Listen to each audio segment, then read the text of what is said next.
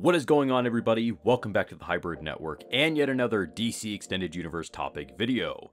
And this week we're going to be doing a little bit of analyzing as we take a look at the lightning color of the Flash in the DC Extended Universe. Now, before explaining the DCEU version of his lightning, it only seems appropriate to explain the DC Comics version, as this is the mythology that the movies are going to be mostly interpreting. It should be noted that we are going to be focusing primarily on the New 52 in regards to approaching the Speed Force and its effects on, well, speedsters of the DC Universe. Within the DC Universe, we see several different speedsters surrounded by a variety of lightning colors, including red, yellow, blue, black, and white. Now, while the color of a lightning might seem inconsequential at first glance, I know I certainly thought so at first, there's actually a deep and thorough reasoning behind it. Well, at least that's what former Flash artist Brett Booth described. So, going off his words, we'll begin breaking down the different colored lightning and how it connects back to the Speed Force within DC Comics continuity following Flashpoint. Starting off with red, this is the slowest type of speedster, correlating with a relatively weak connection to the Speed Force. It's a connection that can be caused by either the Speed Force user being or using an artificial conduit,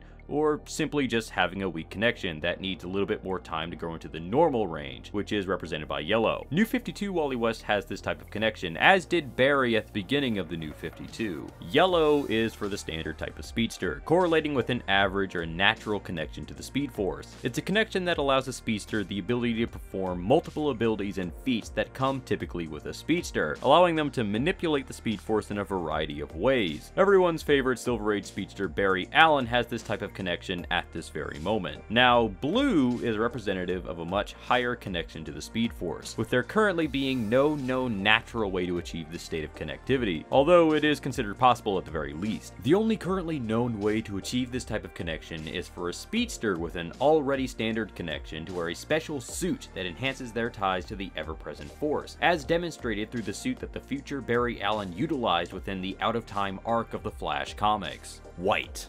This is without a doubt the fastest type of speedster. It represents a pure and absolute connection to the Speed Force. It's a type of connection that's believed to be attained from long periods of direct Speed Force exposure, most notably caused by physically entering the Speed Force itself. Most notably, those that possess White Lightning are said to pull their powers directly from the Speed Force, which not only gives them the same abilities as those of other speedsters, but also the ability of time manipulation. More specifically, it gives the speedster in question the ability to speed up time around them, as described by Brett Booth. As we've seen in DC Rebirth and in the current Titans book, Wally West possesses the connection to the Speed Force, which makes sense given the amount of time he's spent trapped in there thanks to the mysterious individual that stole 10 years from the DC Universe. Now, black is where things get interesting. It would appear that the black lightning of the New 52 DC Rebirth Eobard Thawne could perhaps be of artificial origin, considering the red lightning that surrounds him as well. As stated previously, red lightning indicates either a weak connection to the Speed Force or an artificial one, as is the case in point for the New 52 Wally West. However, we're here to mostly talk about the black lightning that surrounds Thawne, and this is where things really do start to get interesting. You see, the thing to note with Eobard Thawne is that, to the adverse of speedsters with white lightning who speed up time around themselves, he has the power to actually slow down time around himself. Unfortunately, as it stands right now, we don't know too much about what black lightning indicates in relation to the Speed Force, as Brett Booth was a bit coy on that point. But it is interesting to note that it has some form of time manipulation surrounding it, at least in the case of Eobard Thawne.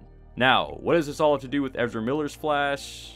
Well, honestly, not too much. Justice League screenwriter Chris Terrio mentioned he was doing a lot of research on all the various members of the Justice League, studying deep-sea biology of the Mariana Trench for Aquaman, Diodorus of Sicily's account of the war between Atlanteans and Amazons, and then all the way up to the blue shift and red shifts of physics for the Flash. For those of you unfamiliar with the term, here's the lowdown. Blue shift and red shift are terms used to describe how the visible light, or any part of the electromagnetic spectrum, changes based on motion and distance relative to an observer, such as the color that a star takes on as it moves in space relative to us. We'll be focusing more on the spectrum of visible light, located neatly in between infrared waves and ultraviolet waves. Now, the idea of blue shift is basically that as an object is moving towards us, the visible light of said object is stated to shift towards the blue indigo end of the spectrum, undergoing an increase in wave frequency frequency but a decrease in wavelength. On the flip side, redshifting is basically the inverse, where as an object moves away from us, the visible light surrounding it shifts towards the red end of the visible light spectrum, basically decreasing in wave frequency but having an increase in wavelength. In relation to the Flash, the speed at which he moves should indicate how he perceived the color of his lightning,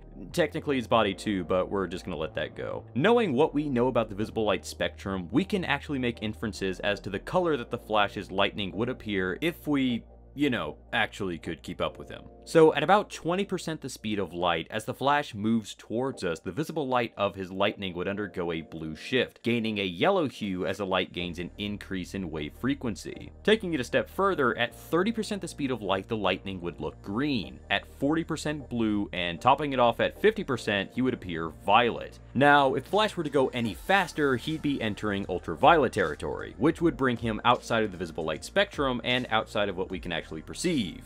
If we could even see the Flash moving at 40 or 50% the speed of light, which we can.